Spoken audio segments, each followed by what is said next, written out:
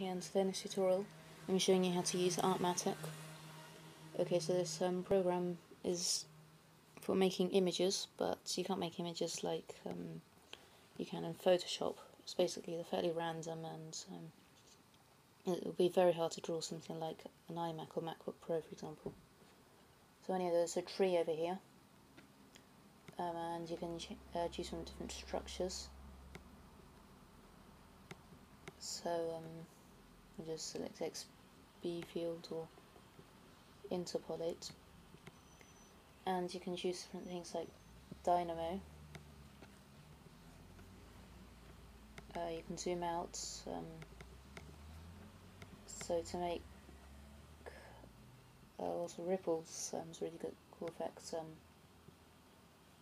But shaders is quite an important part of this program, because this will change the image a lot.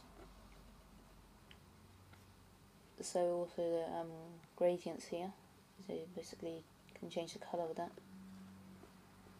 There's also a gradient editor, which you can't see at the moment, but you can change the red, green and blue.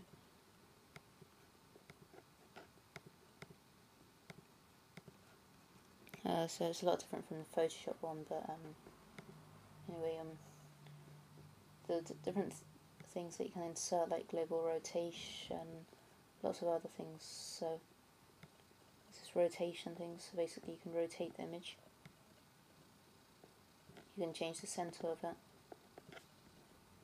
and also you can if you insert global rotation, you can change it to scale and offset. So if you do this, then what it should do is zoom in and zoom out, or change the size. Basically they're both similar in this program. And you can also change the position of this. And you can also make animations in this program. So to do that, you need to press Apple key and B. I'll just move it and zoom it out a bit. Apple key and B. Okay, so if I play this now, then you see that it goes extremely fast. I think it's possible to change the speed of it. Anyway, you can export the movie, so you need to press the Save QuickTime Movie button. And the only problem is that it takes forever to export. I think I had a 10-second clip that I wanted to export. It was said that it would be 250 frames. Took 10 to 15 seconds to render each frame, and when it took about 30 minutes, I think, to render it. So also you can change this. There's this mutations dialog.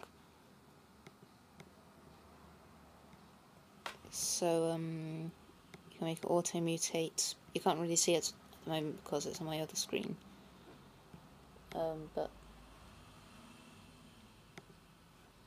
it doesn't really do that much, because you could do that by zooming in and zooming out.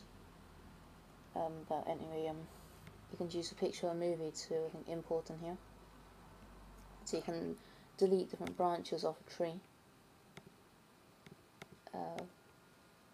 And